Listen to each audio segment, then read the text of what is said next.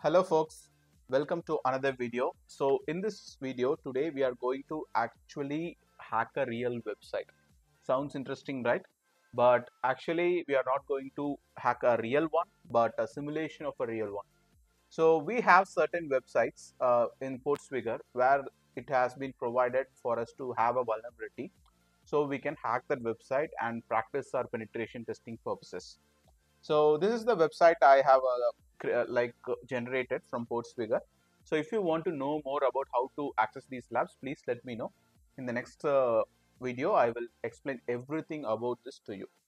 So today, what we are going to do is we are going to log into a website without even giving the login credentials. Sounds quite interesting, right?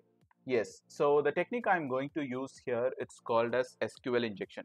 So SQL injection is a vulnerability where the user can inject SQL queries into the browser. Let's see how it practically displays us and how we are able to bypass the login. So first, what I'm going to do is, as a prerequisite, you need Burp Suite and a browser connected with Burp Suite.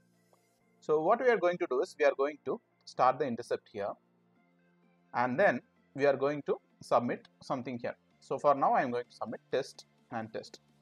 Username equal to test and password equal to test. So once I submit it, I can be able to see it here.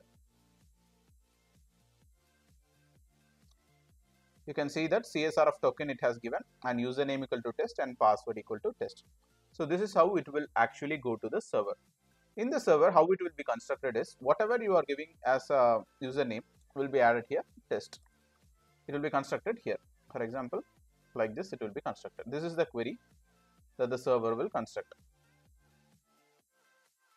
So what it means is, select start from table name. What is the table name that is relevant? Where username equal to test and password equal to test. So this is how it will construct it. So let's consider it as single quotes here. Single quotes, double quotes, both are same only here in case of SQL. So this is how the query will be connected. So what we are going to do is we are going to certainly for a certain amount we are going to modify this input parameter. So instead of giving like test, what I'm going to give is I'm going to this input here on the top. You can see if I place this exactly here, what happens? Select star from table name where username equal to administrator, and double dash signifies that whatever that comes after is commented. So that means the only query that will be executed is this one. So this will actually result in allowing you to log in as an administrator.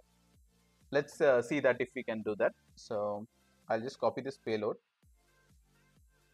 So let me show you here. So we are not yet logged in here. You can see that login is not yet. So what we are going to do is we are going to pass that value here. Since I have told you that this is how we pass the SQL into the server. So once it goes to the server, we'll just forward it forward. And you can see my account ID is administrator. That means it's partially successful, we know, but we'll see it in the browser straight away. So after that, we can stop the intercept. And here you can see your username is administrator. That means I logged in as an administrator, and I can update my email xyz@gmail.com, update it, and after that I am able to kind of log in as administrator here.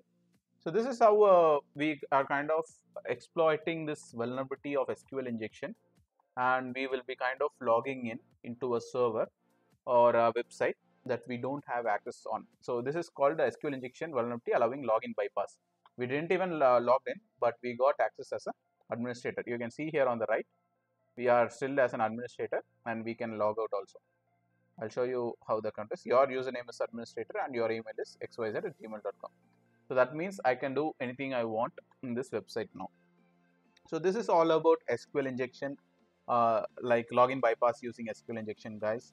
So I'll be kind of talking more about these labs and some of the web application techniques for you. So if you want any more video, please let me know. So I hope this video is entertaining and interesting. So please like, share and subscribe. I really require your support for further videos. So see you guys in the next video.